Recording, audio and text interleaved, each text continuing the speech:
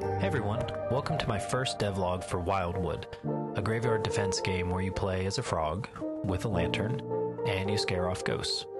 In this video, I'm going to show you how the game has evolved over the past 4 years from a simple prototype to something almost like a complete game. And then I'll give you a sneak peek of the updates that I'm working on right now.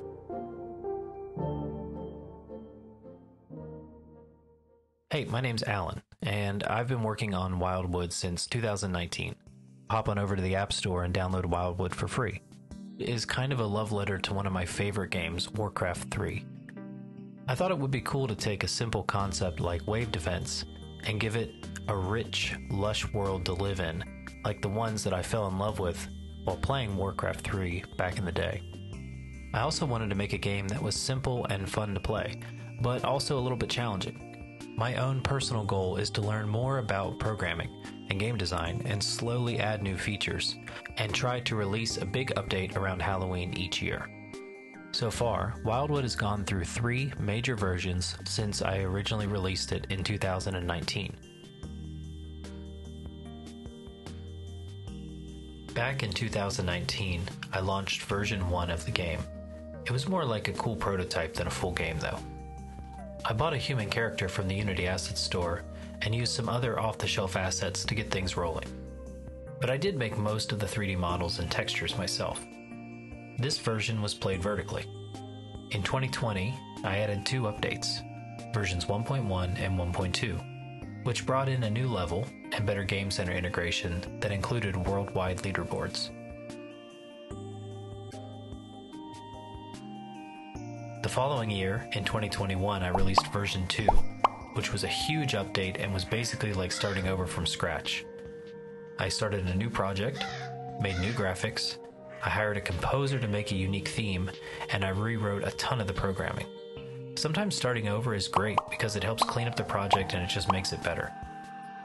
The following year, in 2022, I got to have a fantastic chat with some people over at Apple.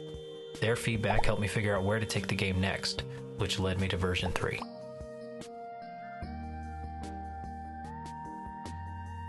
Finally, in the fall of 2022, I launched version 3 that was packed with ideas from my talk with Apple. It had a new potion brewing system, ecto drops, more ghost types, smarter enemy AI, better Game Center integration, weekly leaderboards, and tons of tweaks and bug fixes. There's even a statue in the graveyard that shows the top high score and shows it to all the players in the game.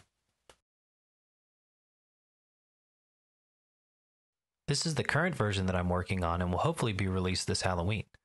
I swapped the randomly generated ghost spawning system with a wave spawning system that gradually gets more difficult. Instead of having ghosts appear randomly throughout the level, you now have to face waves of ghosts. Each wave has a different number and type of ghost, and some waves have special conditions or challenges that make them harder. And this brings me to my last topic, in-app purchases.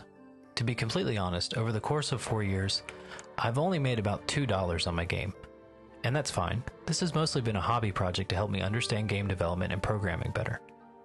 But there are costs associated with keeping the game online, and I'd just love to be able to cover the $99 a year developer fee one day. However, I hate pay-to-win games, and I don't want to put any ads in my game either. So I think cosmetics might be the best way to go. What do you guys think? After trying a bunch of other social platforms and getting nowhere with them, I'm giving YouTube a go. Honestly, even if it's just one person that subbed from watching this video, I'd be so happy. You can also hop on over to the App Store and download Wildwood for free. A link in the description below. I really appreciate your support and any feedback you have. Thank you for watching, and I'll see you in the next devlog.